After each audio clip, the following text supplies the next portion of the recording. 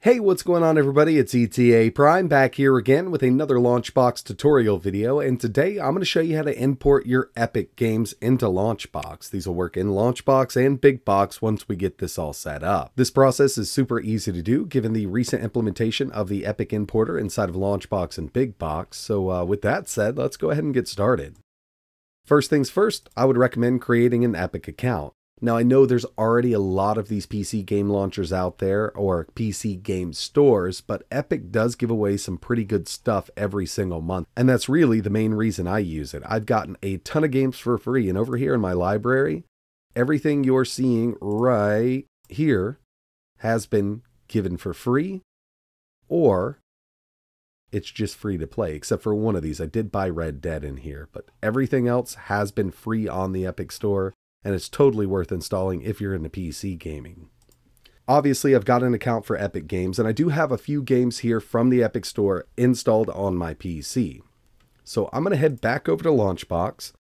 From the drop down here, we're going to find Tools, and we're going to find Import. From here, you can see we have a bunch of different options, but since we're covering Epic Games in this video, we're going to go with Epic Games. So we'll choose this. It's going to give us a little bit of a walkthrough here. This is the import wizard here. I would recommend reading through everything. But for this tutorial, we're going to choose Next. We definitely want to import these as Windows games because they're PC games after all. We'll choose Next. Search for game information in the local metadata database. And I always choose Prioritize Epic Games Metadata. Now you can actually try two different ways, but Epic Games have already got those games up on their market. I'll choose Next. From here, you can deselect anything you don't want to download, but I'm going to leave everything checked here. Would you like to specify any custom options? The only thing I leave checked here is look for PDF files. Next. And now it's going to tell us in order to parse our Epic Games library, we need to be logged in. So do we want to log in now? Yes. If not, then we can't do anything with this. We'll choose Yes. It's going to bring up the Epic Games login menu, and you can log in any way you've signed up with Epic Games. I've gone with an email. So I'm going to go ahead and sign in real quick.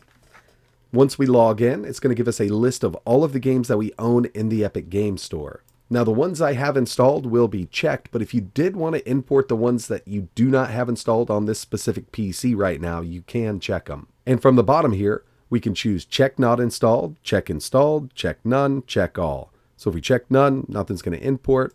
This is going to find all of the games that we have installed on the PC we're using right now, and this is exactly what I like to do. So it's checked through all of the games I have installed on this computer, and I'll choose Finish. Now it's going to download the metadata and get everything set up for us. We'll give this a second to finish up. And with the new import process, we can actually choose OK now because the games were imported, but it's going to download all of our artwork in the background. The metadata has already been downloaded and it's ready to go. We could actually start a game right now if we want to, but as you can see, we still have this progress bar down here, downloading all of the artwork for the games we just imported. And once it's totally completed, you'll be prompted that all of our media has been downloaded. And now, as you can see, we have our Epic Games imported. So I had Fortnite, Overcooked 2, I had a few more in here. I didn't have many installed. I think I had Torchlight 2.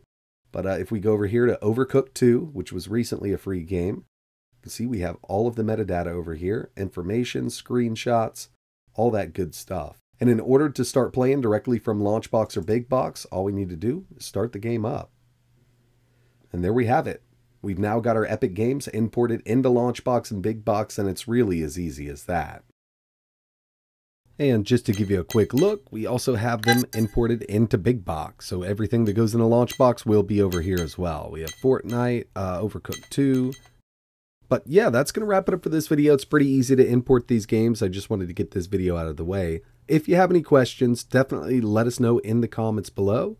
And like always, thanks for watching.